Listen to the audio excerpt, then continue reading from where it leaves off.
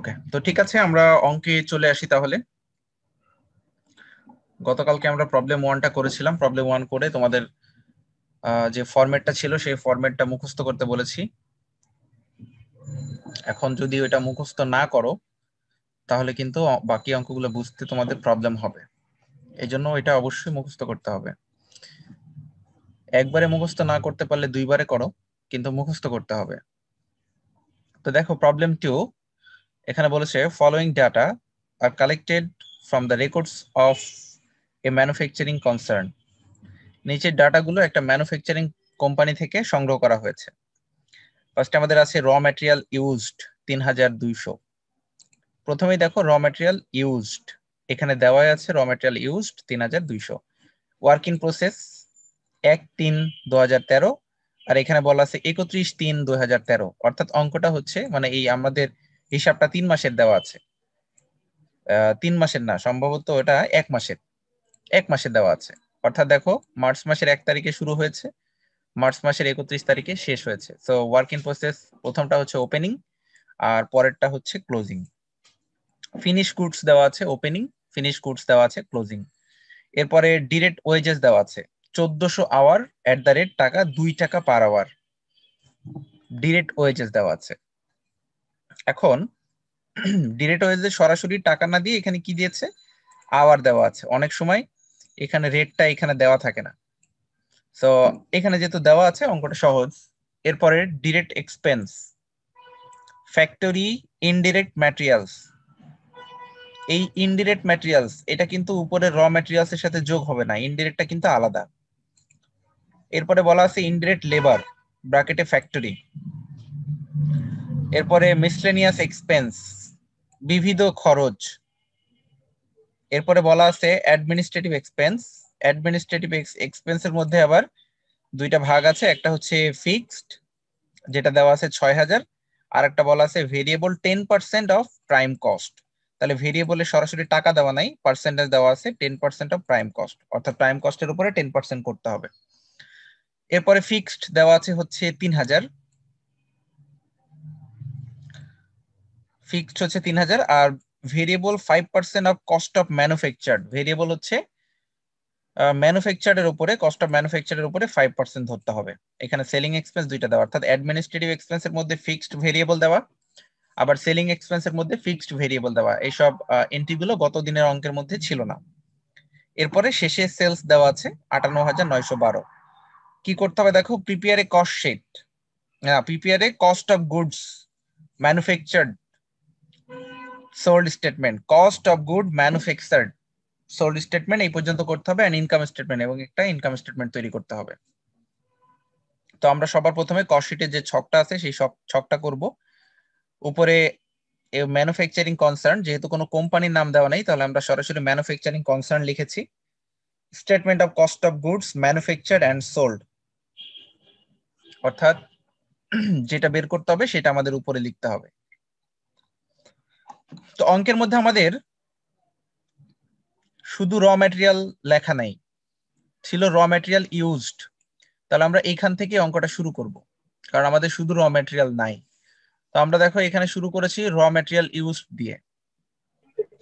র material used হচ্ছে 3200 টাকা। এই র ম্যাটেরিয়াল ইউজড এর সাথে আমরা ডিরেক্ট ওয়েজেসটা যোগ করব। অঙ্কের মধ্যে ডিরেক্ট ওয়েজেস ছিল 2800 টাকা। এরপরে আছে ডিরেক্ট এক্সপেন্স, ডিরেক্ট এক্সপেন্সটাও যোগ করব, অর্থাৎ ডিরেক্ট নামে যে কয়টা থাকবে সবগুলো ডিরেক্ট আমরা এখানে যোগ করে দিব। তাহলে ডিরেক্ট ওয়েজেস 2800 টাকা, ডিরেক্ট এক্সপেন্স 7200 টাকা। এই সবগুলো যোগ করলে যেটা পাবো সেটা নাম হচ্ছে প্রাইম কস্ট। গত দিনের ছক আজকের ছকে কিছুটা ডিফারেন্স আছে, কিন্তু মেইন জিনিসটা এক, যে আমাকে সবার প্রথমে প্রাইম কস্টটা বের করতে হবে। আগে আমরা র ম্যাটেরিয়াল ইউজড এটাও কিন্তু বের করেছিলাম, র ম্যাটেরিয়াল অ্যাভেলেবল ফর সেল সেটাও বের করেছিলাম, বাট এই অঙ্কের দরকার হয়নি। কিন্তু প্রাইম কস্ট বাধ্যতামূলক, এটা লাগবেই। এই জন্য এই বেসিক জিনিসগুলো, বেসিক পয়েন্টগুলো মনে রাখবা যে কি কি বের করতে হবে। আচ্ছা, প্রাইম কস্ট বের করার পরে আমরা যেটা করি সেটা হচ্ছে ফ্যাক্টরি ওভারহেড যোগ করি। আগেরটাও করেছিলাম, এখনো করতে হবে। ফ্যাক্টরি ওভারহেডটা যোগ করতে হবে। তো ফ্যাক্টরি ওভারহেডের মধ্যে কি কি আসবে একটু দেখো।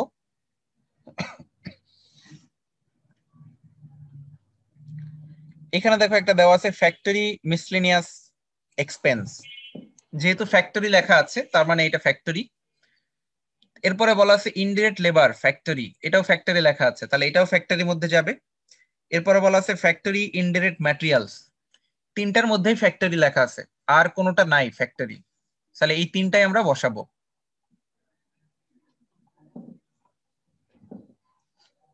প্রথমে ফ্যাক্টরি ইনডিরেক্ট ম্যাটেরিয়ালস বসাইলাম 4200, এরপরে ইনডিরেক্ট লেবার, এরপরে ফ্যাক্টরি মিসলেনিয়াস এক্সপেন্স, তিনটা একসাথে যোগ করে 20,600। তাহলে উপরে আমাদের প্রাইম কস্ট ছিল 13,200। এই প্রাইম কস্টের সাথে ফ্যাক্টরি ওভারহেডটা আমরা যোগ দিলাম। ফ্যাক্টরি ওভারহেড যোগ করে যেটা পাবো সেটা দুইটা নাম, ক্ষেত্র বিশেষে দুইটাই ব্যবহার করা হয়। একটা লেখা আছে টোটাল ওয়ার্ক কস্ট,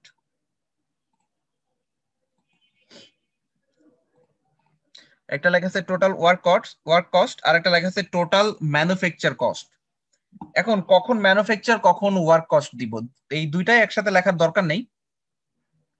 তোমার যে রিকোয়ারমেন্টটা দিবে সেই রিকোয়ারমেন্টের মধ্যে যদি তোমাকে বলে দেয় ওয়ার্ক কস্ট নির্ণয় করো, অর্থাৎ এ নাম্বারে বললো প্রাইম কস্ট নির্ণয় করো, বি নাম্বারে বললো ওয়ার্ক কস্ট নির্ণয় করো, তখন তুমি ওয়ার্ক কস্ট দিয়ে লিখবা। যদি তোমাকে বলে ম্যানুফ্যাকচার কস্ট নির্ণয় করো, তখন তুমি ম্যানুফ্যাকচার কস্ট দিয়ে লিখবা। যখন যেটা চাবে প্রশ্নে সেইভাবে লিখতে হবে।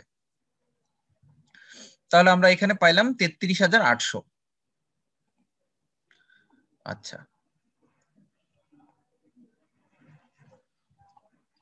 এবার আমাদের অঙ্কের মধ্যে ডাব্লিউআইপি ছিল, ওয়ার্ক ইন প্রসেস, একটা ওপেনিং একটা ক্লোজিং।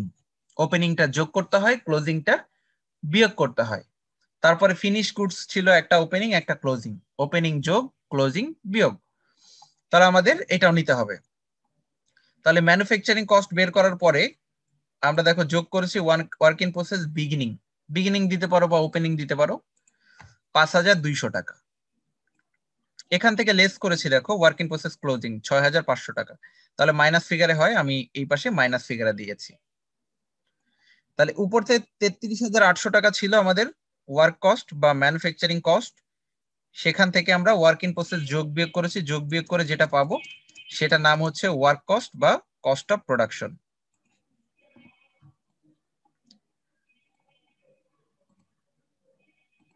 এটা নাম হচ্ছে ওয়ার্ক কস্ট বা কস্ট অফ প্রোডাকশন। এরপর এর সাথে ওপেনিং ফিনিশ গুডস আমরা যোগ করব, ক্লোজিং ফিনিশ গুডস আমরা মাইনাস করব। তাহলে এখানে দেখো 5,630 টাকা পাইলাম, উপরে ছিল 32,500, সেখান থেকে বিয়োগ করো, তাহলে এটার নামই হচ্ছে কস্ট অফ গুডস সোল্ড।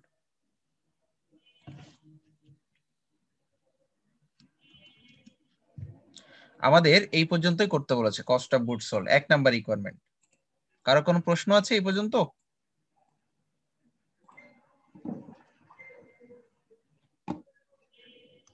কোনো কোশ্চেন? না ভাইয়া। ওকে, আচ্ছা এবার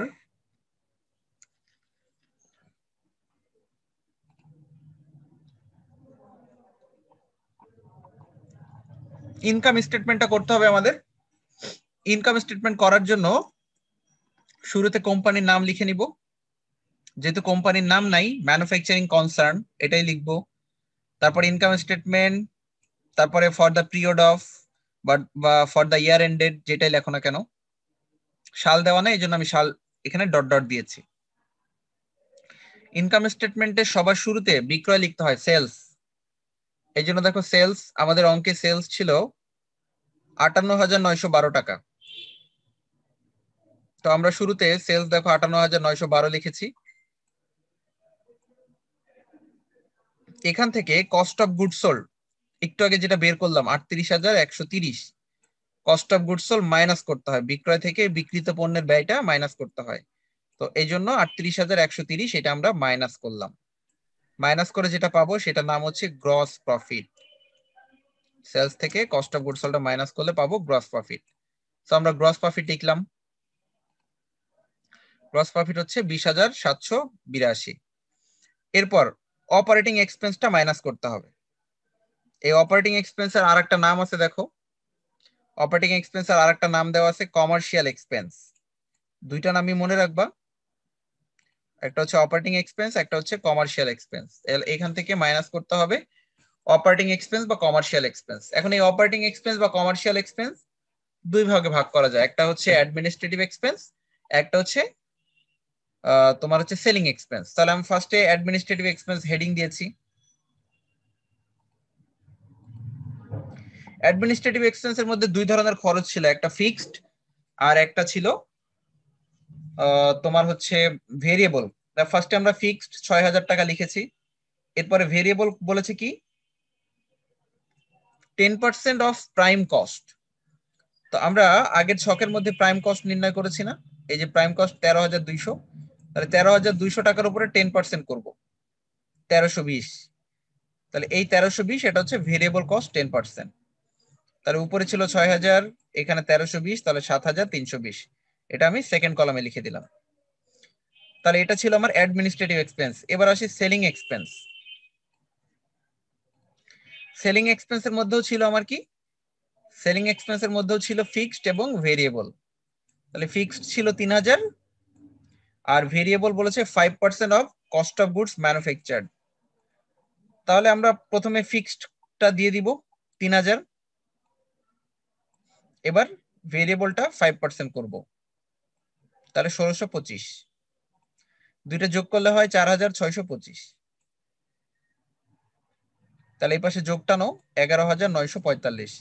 এখানে দেখো গ্রস প্রফিট আছে 20,782। তাহলে এখান থেকে মাইনাস করো, মাইনাস করলে 8,837। এটা হচ্ছে অপারেটিং ইনকাম বা নিট ইনকাম। অপারেটিং ইনকাম বা নেট ইনকাম। বুঝতে পেরেছো সবাই?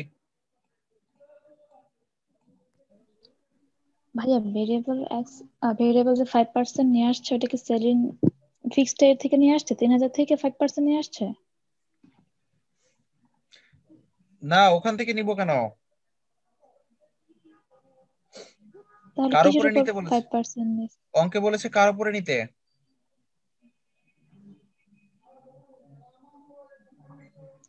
কস্ট অফ গুডস সোল্ড থেকে।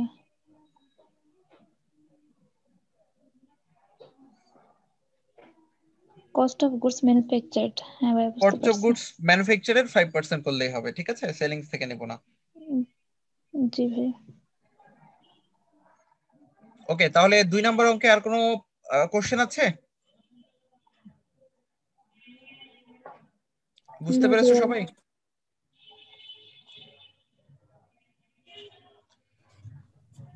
ভাইয়া আমরা লাস্টে মাইনাস করলাম কেন, প্লাস না করে?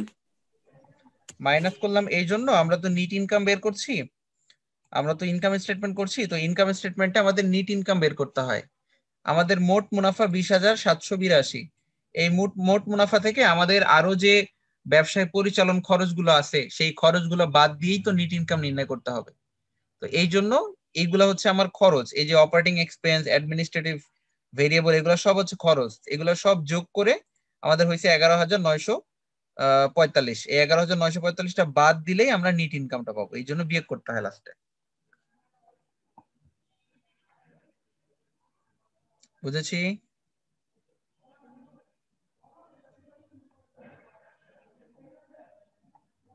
বুঝতে পেরেছো কেন বিয়োগ করলাম? জি ভাইয়া। আচ্ছা,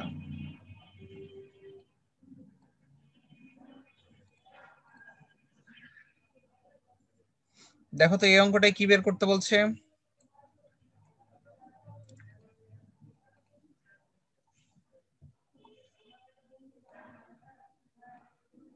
জাকির লিমিটেডের অঙ্ক।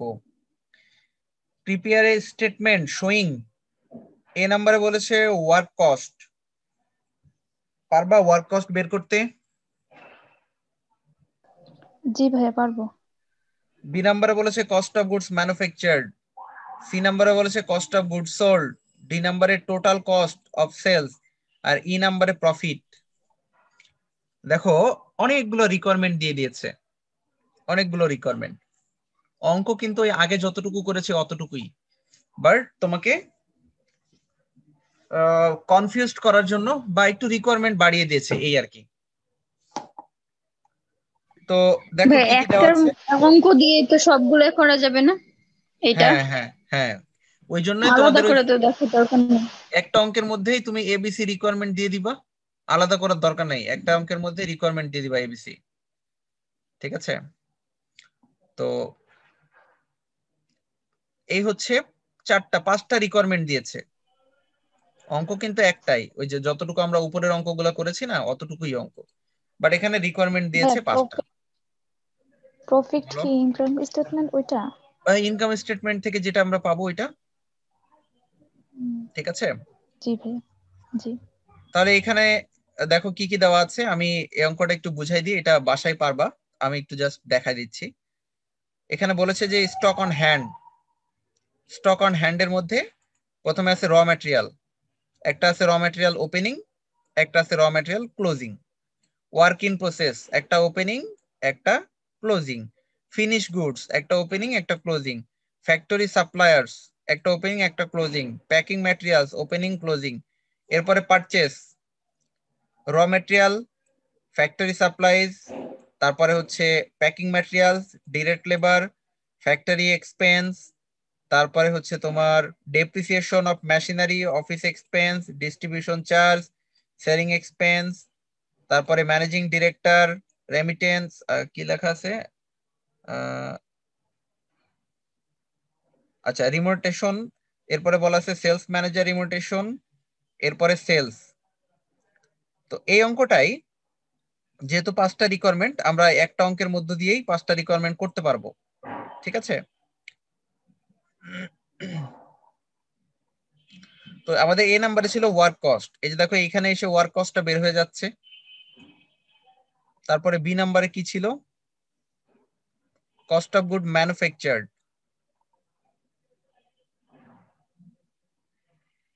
এই যে এখানে কস্ট অফ গুড ম্যানুফ্যাকচার আমরা বের করতেছি। তারপরে ছিল কস্ট অফ গুড সোল্ড, এখান থেকে কস্ট অফ গুড সোল্ডটা বের করতেছি। তো এইভাবে সবগুলাই বের করতে হবে,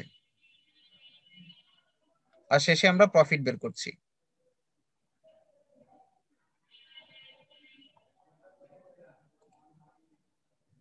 ওকে, এখানে একসাথে করা আছে, তুমি চাইলে ইনকাম স্টেটমেন্টটা আলাদা করে করবা, আলাদা করে দেখায় প্রফিট দেখাবা, কোনো সমস্যা নেই। এখানে কোনো সাল যেহেতু দেওয়া নাই, তাহলে এখানে ডট ডট ডট ডট দিয়ে দিবা, নাকি সাল আছে এখানে? কোনো সাল নাই, তো সাল না থাকলে তুমি এখানে ডট ডট দিয়ে দিবা।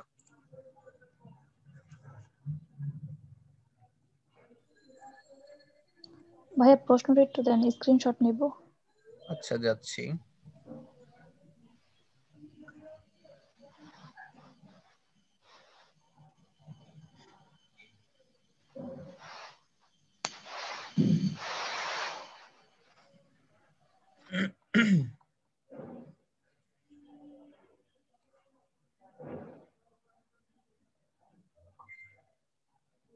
এটাই প্রশ্ন।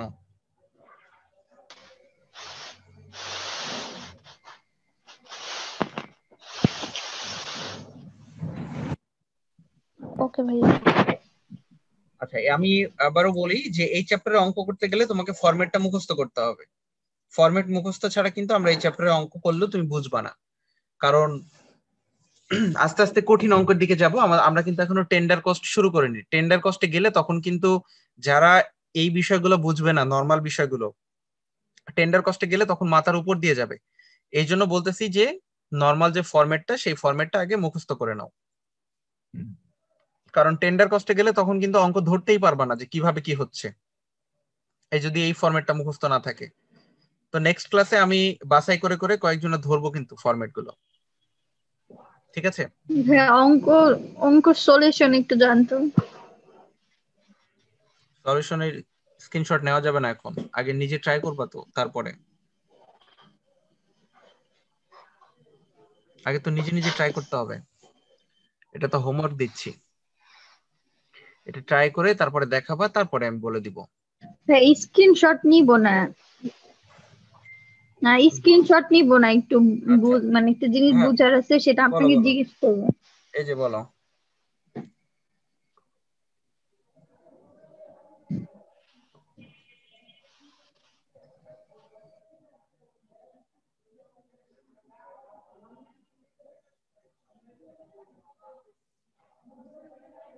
বলো কোন লাইনে সমস্যা?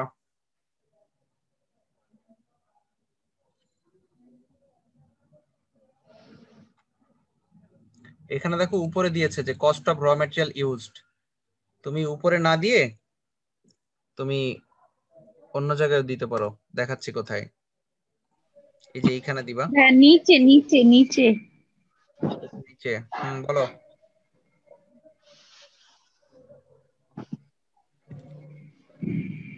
এখানে নাকি আরো নিচে? টোটাল কস্ট বের করার পরে কিভাবে করব সেটাই। এই যে দেখো কস্ট অফ গুডস সোল্ড নির্ণয় করিনি আমরা আগের ছকে, কস্ট অফ আরো গুডস সোল্ড নিচে নির্ণয় করেছি টোটাল কস্ট।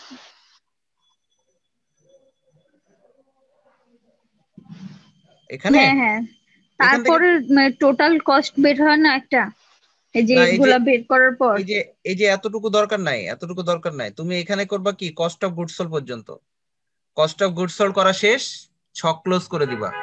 এরপরে তুমি ইনকাম স্টেটমেন্টের ওই ফরম্যাটে গিয়ে প্রফিট বের করবা। এইখানে হুম, একবারেই করে দিয়েছে এই ছকের মধ্যে, তোমার তো দরকার নাই, তুমি ইনকাম স্টেটমেন্টের ওই ছকের মধ্যে গিয়ে প্রফিটটা নির্ণয় করবা। এখানে যেভাবে করেছে এভাবেও প্রফিটটা নির্ণয় করা যায়, একটা ছকেই কমপ্লিট হয়ে যায়, বাট তোমাকে যেভাবে শিখিয়েছি তুমি ওইভাবে করবা।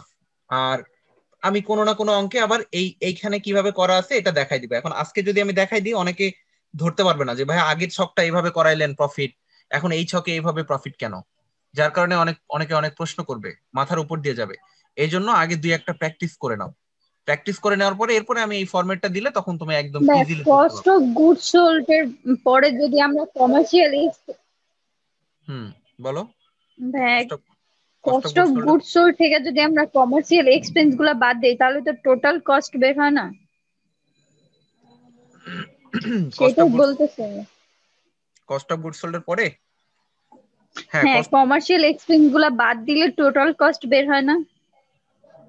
কস্ট অফ গুড সোল্ড এর পরে এখানে দেখো আমাদের কি কি এক্সপেন্স আছে। একটা আছে হচ্ছে কমার্শিয়াল মধ্যে তো অ্যাডমিনিস্ট্রেটিভ আর সেলিং এক্সপেন্স থাকে, এখানে দেখো অ্যাডমিনিস্ট্রেটিভ সেলিং এক্সপেন্সও দিয়েছে ওরা।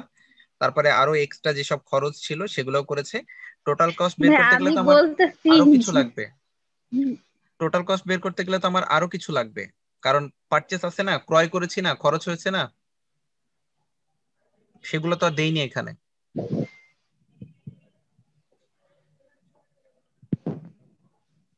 টোটাল কস্ট বের করতে গেলে তো আমার পারচেসও অ্যাড করতে হবে, তো শুধুমাত্র কমার্শিয়াল এক্সপেন্স দিলেই তো টোটাল কস্ট বের হবে না। বুঝতে পেরেছো? জি ভাই। তাহলে তোমাকে ইনকাম স্টেটমেন্টের ওই ফরম্যাটটা করতে হবে, ওই ফরম্যাট করে তুমি বের করবা। কস্ট অফ গুডস সোল্ড পর্যন্ত করে রেখে দিব না, তারপরে হ্যাঁ, ওটা আলাদা এই করব ইনকাম হ্যাঁ এই স্টেটমেন্ট। পর্যন্ত করে এখানে ক্লোজ করে দিবা। তারপরে তুমি ইনকাম স্টেটমেন্টের ওই ফরম্যাটে গিয়ে ওখান থেকে তুমি ওগুলা বের করবা।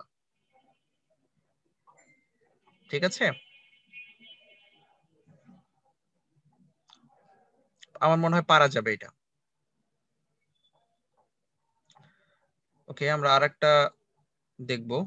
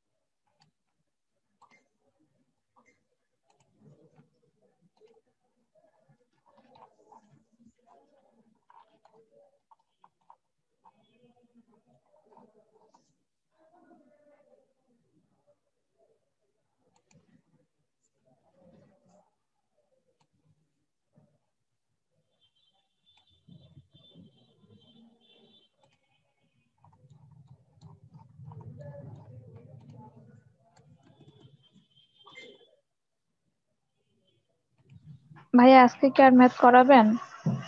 এই যে এটা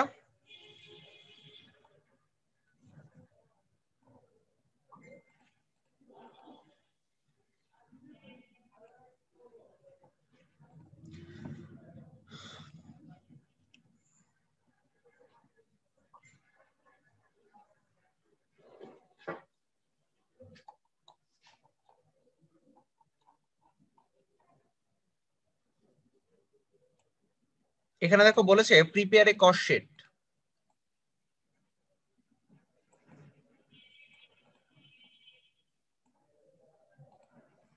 তাহলে এই অঙ্কটা কস্ট শিট তৈরি করতে হবে, showing clearly the cost per unit under the profit loss per unit. So দেখো আমরা প্রথম দিকে যে অঙ্কগুলো শিখেছিলাম সেগুলো কিন্তু আমাদের সরাসরি কস্ট অফ গুডস সোল্ড নির্ণয় করতে বলেছিল, প্রফিট নির্ণয় করতে বলেছিল। আস্তে আস্তে কিন্তু একটু কঠিন দিকে যাচ্ছে। এখানে কস্ট শিট তোমাকে করতে হবে, তারপরে প্রফিট লসও করতে হবে, বাট এখানে বলা আছে যে showing clearly the cost per unit under the profit বা লস পার ইউনিট, অর্থাৎ পার ইউনিটের প্রফিট নাকি লস হয়েছে সেটা বের করতে হবে।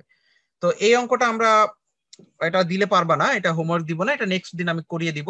তো তোমরা শুধুমাত্র একটা অঙ্কই হোমওয়ার্ক করবা, এটা হচ্ছে প্রবলেম 3, এটা হোমওয়ার্ক করবা, এটা করলেই হবে। ঠিক আছে, কারো কোনো কোশ্চেন আছে? না হলে আমরা শেষ করে দিব।